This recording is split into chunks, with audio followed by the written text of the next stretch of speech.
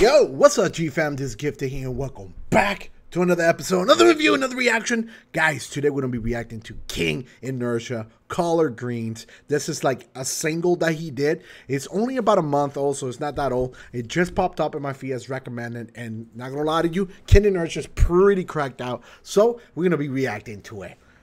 It's only 2 minutes and 37 seconds long, so it's unfortunate, but we'll see what he got. Let's see it, because King Inertia is pretty cracked out. But before we press that juicy play button, guys, if you're new to my channel, I welcome you to my channel. If you consider subscribing, it would be amazing.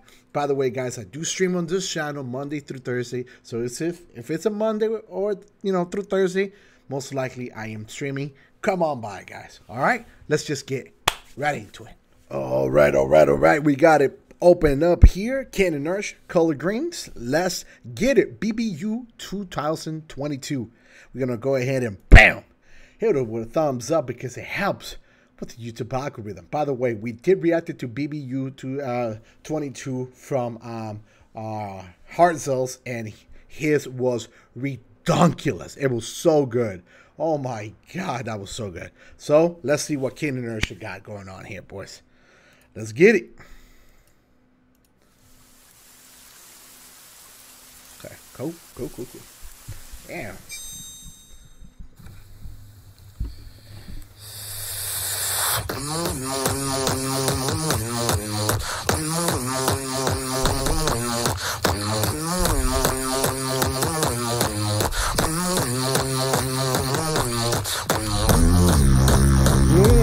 That changed the bass.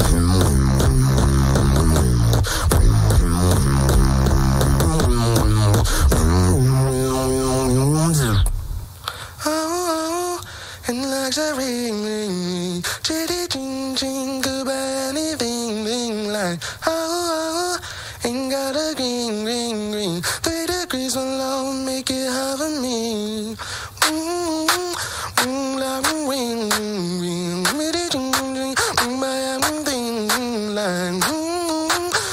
Cotton green 3 degrees below, make it hot for me.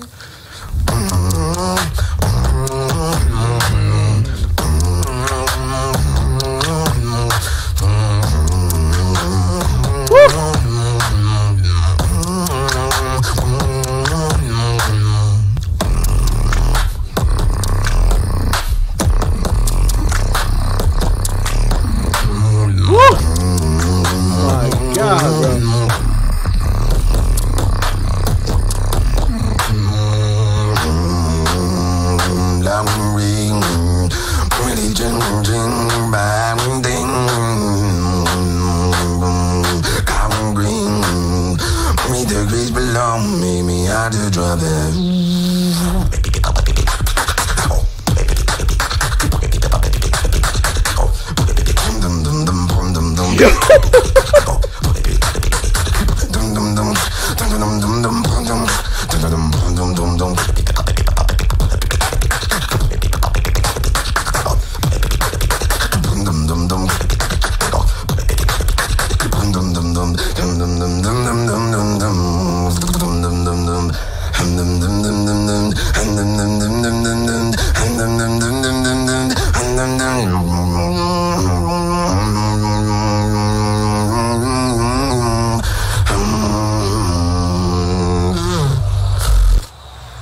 Bro, I'm not gonna lie to you, bro.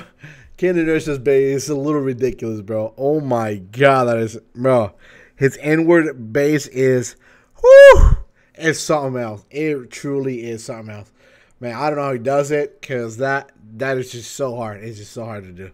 My God. Well done, my friend. Well done. All right. That was King Inertia, Collard Greens. That was, man, like I said right before, his bass is almost untouchable. I'm not gonna lie to you.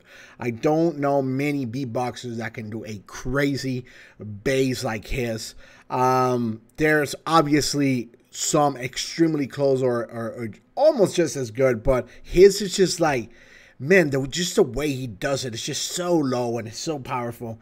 I think he, it's that's something that kind of separates him from the rest. But obviously, to me, some of my favorite, beatboxers, it will be Harcel, D-Lo, and you got up there, Napalm. It's a toss up between Napalm, Codfish, and Thomas Sacre. But yeah, those are some of the names out there that I really like to react to, just because, they got this like weird different style, you know what I mean? But then you got King Inertia, who just has like very, profound, strong, low bass. And I feel like that's something that separates him from everybody else. But yeah, and anyways, guys, I truly, truly appreciate all of you guys. Thank you so much. If you guys have any other requests, please leave it down in the comment section. I always read your comments, and I try my best to reply to all of you. Other than that, guys, stay connected. Stay connected. Hit out all the links down below. I do have a TikTok, guys. We have like 200-something thousand followers over there. If you guys go over there, we post some funny stuff over there, a little bit of everything, but, most of the time it's funny stuff, all right? And that's what I like to aim for. But, yeah, stay connected. Thank you so much. I truly appreciate you.